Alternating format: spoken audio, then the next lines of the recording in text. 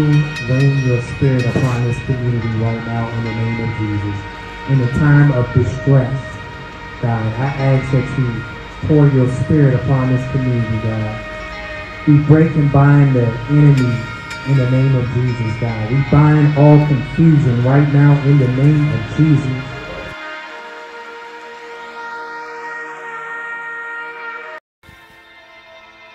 Greetings, beloved.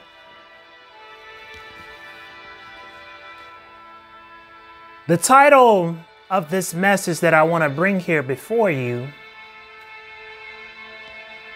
is Dealing with the Wall of Jericho. Dealing with that wall of Jericho of hate. Dealing with that wall of Jericho of bitterness. Dealing with the true wall that is behind the pain and the despair that we are seeing all around us.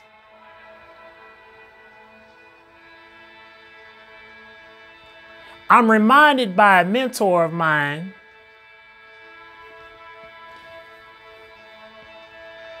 and the quote that she used is, "We miss the beauty that is us."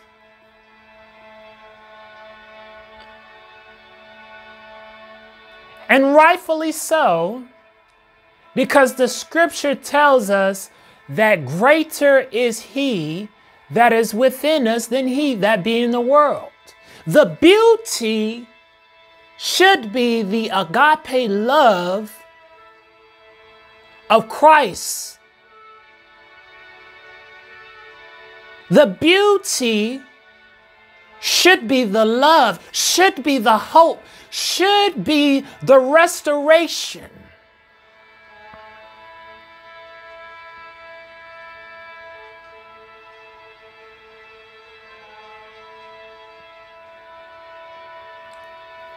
Sometimes we pray about a particular thing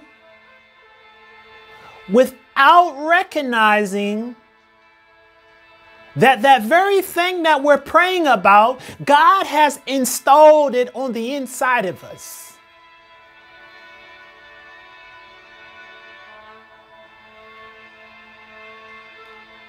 The same comfort that God has put on the inside of us, we are to display that same comfort and edification.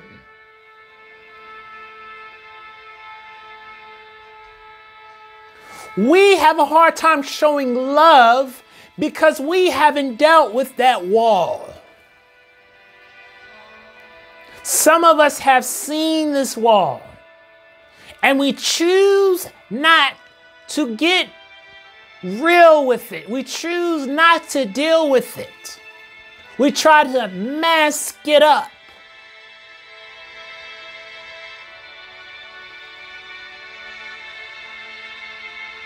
And we're not truly comforting and edifying one another.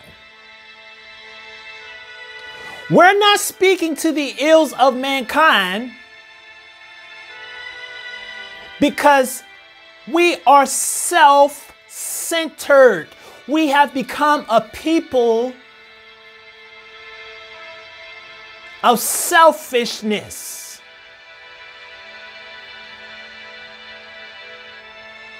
We have lost the greatness of the greater one on the inside of us.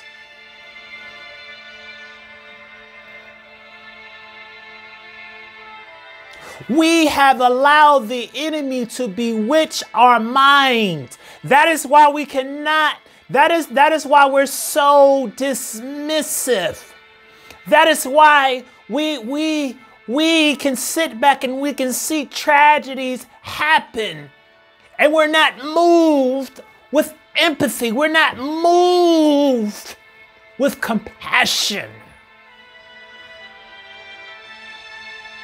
Because we haven't really had a one-on-one with ourselves in the mirror.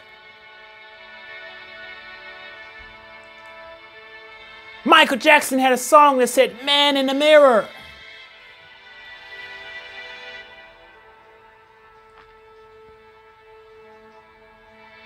This wall that is up, this border that is up,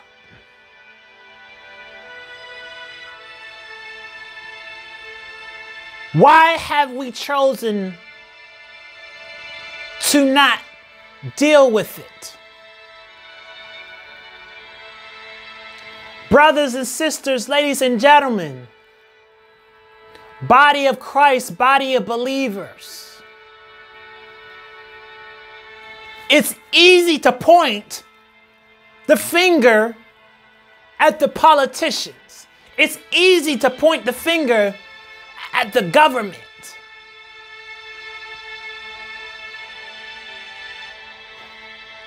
If greater is he that is within us than he that is in the world, where do we take account for how we treat and love each other?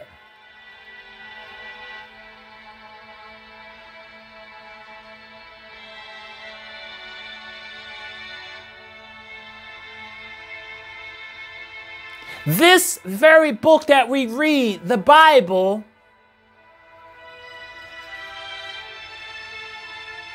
the scripture that we often quote, "For God so loved the world." What's lacking is the love. If we want to see change, if we want to see healing, if we want to see revival, if we want to see restoration, it is not going to be this denomination. It is not going to be social economic status. It is not going to be about your denomination. It's not going to be about whether or not if you're a Republican. It's not going to be about whether or not if you're a Democrat or if you're a Libertarian. What it's going to take is for you to have the love of God.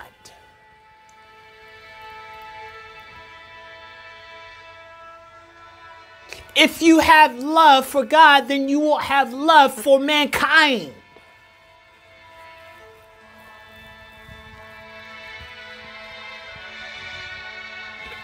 It's time to do a self-examination.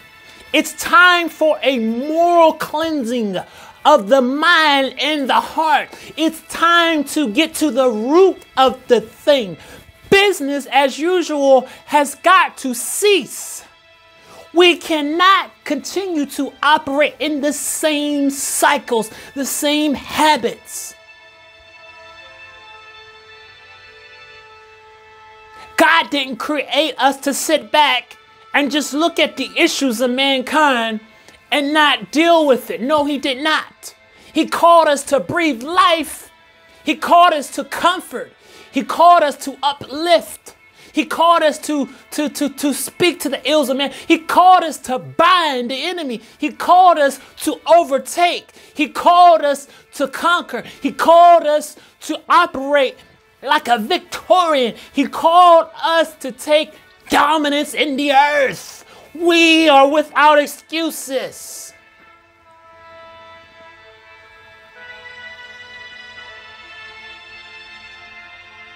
It's time out for business as usual.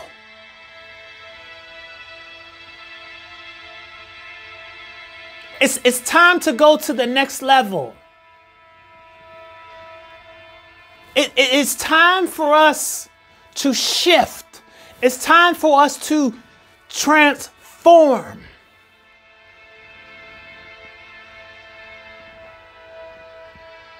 When are we going to step up and take our rightful places as the kings and queens that he has called us to be? When will the saints truly rise up?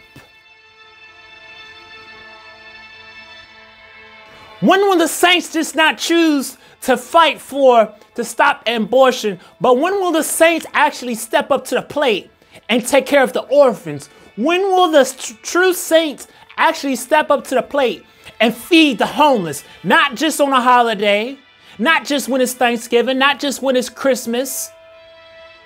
When are we going to love people into righteousness? When are we going to edify? When are we going to comfort? When are we going to get out of these cliques? When are we going to start supporting people in public and not just private behind closed doors? When are we going to get out of this shame, out of this guilt?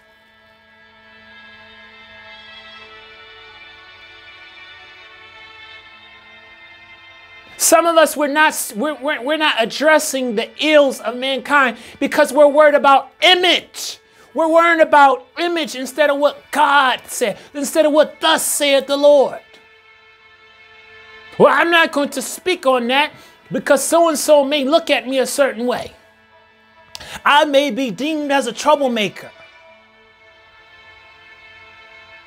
If you call yourself a conqueror, you are to get into good trouble.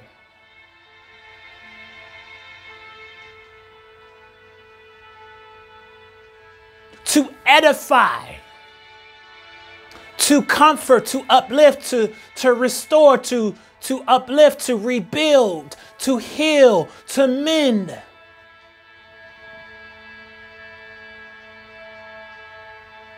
It's time out.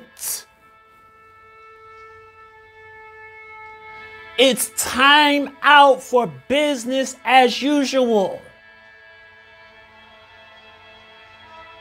We should be addressing these principalities that is in our land, the gun violence. We need to take back our communities. We need to come and set the standard, and the standard is the kingdom standard. We need to get out of these cults. We need to get out of these entities that's allowing our vision to be distorted, that is allowing our hearing to be stopped. It's time. It's time. We're beyond excuses. Do we have to, are we going to be like Pharaoh, who did not listen? Finally, when, it took all these different plagues to get his attention. What is it going to take for us to stand up and to operate in true agape love? What is it going to take for us to manifest kingdom? Here on earth as it is in heaven.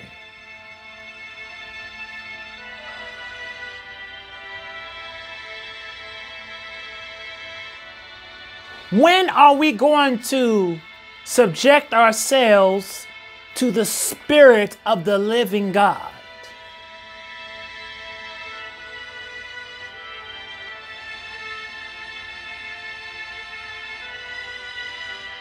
What is it going to take to shift how we move, how we operate?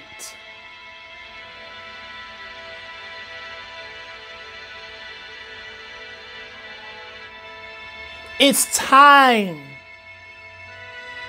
to amend our hearts. It is time to get into the prayer closet. It's time to overtake. It's time to bind the enemy.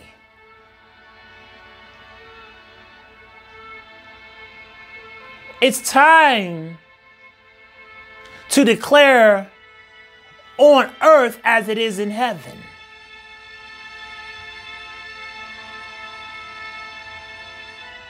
It's time to be what God has called us to be.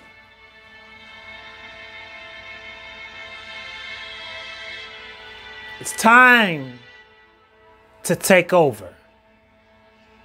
It's time to manifest heaven on earth. For we wrestle not against flesh and blood, but we wrestle against principalities, rulers of darkness in high places.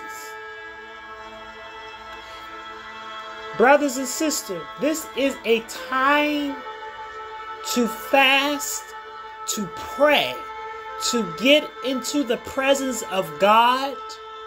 This is a time to hide in the palm of God's hand. It's time to knock out these excuses. It's time to stop coming up with excuses in which why we can't become the change that we want to see.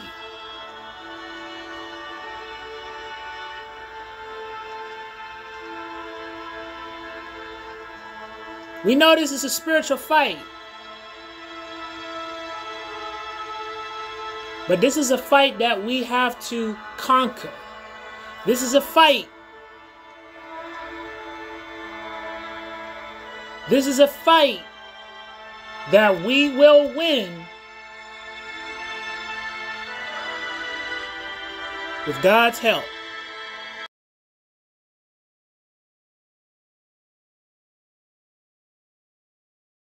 Y'all already know what time it is. Life Hope Project. We getting prepared for our beloved men, fellas, the Hope Project. Getting hygiene products and whatnot. Getting stuff together. Y'all know what time it is. Y'all see how we do.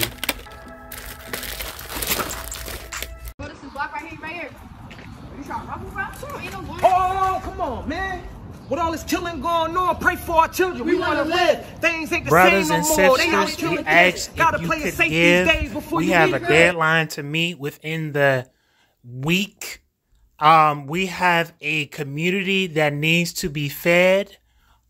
We have a deadline of a budget amount of $150 so that we can be able to obtain over 100 pounds of food to be able to disperse at Walker Mill community located in Prince George's County, Maryland.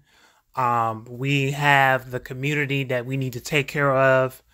We have children, we have kids, we have elders and seniors over in that community that need our help. So please, if you can reach out to us, or if you want a Cash App, you can do that too as well. Y'all remember, we all we got, we all we need. Each one reach one, each one help one, each one love one.